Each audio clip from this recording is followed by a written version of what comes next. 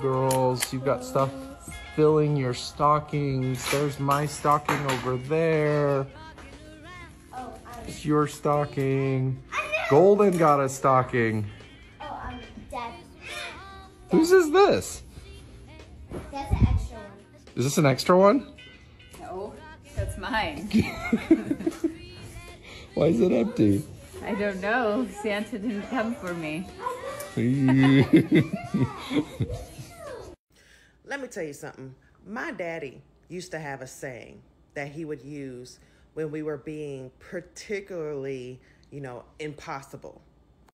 And it was, if you think you're going to do X, Y, Z, you can cancel Christmas on that.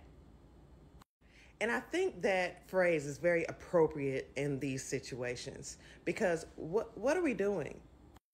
You're not going to get a cookie in the afterlife for allowing your family to walk all over you, disrespect you, and disregard your feelings. We're going to have to put an end to this, okay? It's not going to be somebody that comes and saves us from being disrespected. And the way that we put it into this is by giving the same energy that we receive back, okay? As women, as mothers, we are meant to be multipliers, meaning if they give you 10, you can multiply that to 100.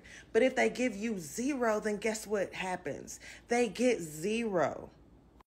This is a part of home training that we as parents, as mothers especially, have to give our children, no matter how bad it hurts.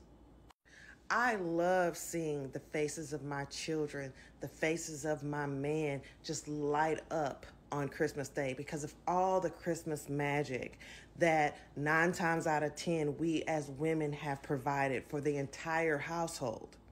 But let me tell you something else. I also stand on business. So let me bust my ass and fill everybody's stocking and bust my ass putting out the favorite, the most loved gifts and everybody's favorites and, really putting thought and effort into decor and food and cooking and wrapping gifts and all that stuff. Let me do all that and then wake up on Christmas morning and my family has nothing for me. Guess who won't be doing that shit again? Me. Those are the things that build character in your children, okay? Those are the things that teach people around you how to treat you. And sometimes you have to stand on business with your own family and sometimes with your own kids. We got to start thinking towards the future. What type of children are we leaving for future, okay? What type of kids would be roaming around in the future once they're fully grown and they've watched you be stepped all over their entire life? They grow up to be the type of people that think it's okay to always be receiving and never have to give, or they turn out to be people pleasers who are out here just giving while still being walked all over. So ladies, if your stocking wasn't filled last year, I'm gonna need you to act accordingly, okay? If you don't get anything, no rest, no gift, no special accolades for Mother's Day, on Father's Day, when that comes around, you already know what to do. Let's stop playing the victim and let's be a little bit of the villain for a while.